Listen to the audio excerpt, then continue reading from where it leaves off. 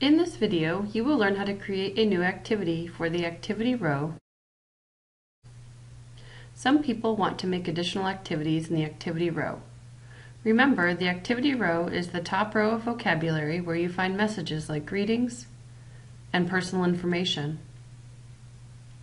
For example, if someone is in a school play and he needs to speak his lines quickly and accurately, he might want to make a school play activity for the lines of the play.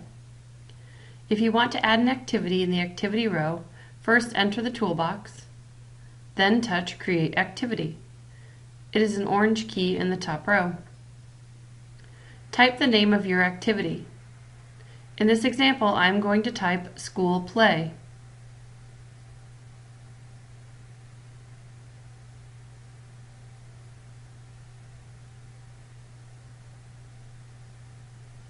Select OK. Now I need to select a picture for my activity. Touch Spell icon to find in the bottom left-hand corner.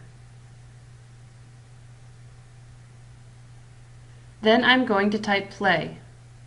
School play is probably too specific a term. That is why I chose to type play when searching for the symbol. Then select OK.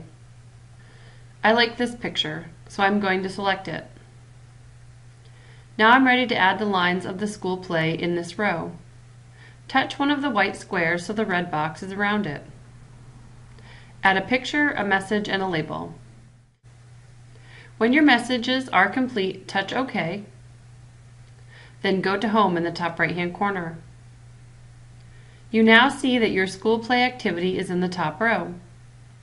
If you open it, all of the lines of the school play will be there.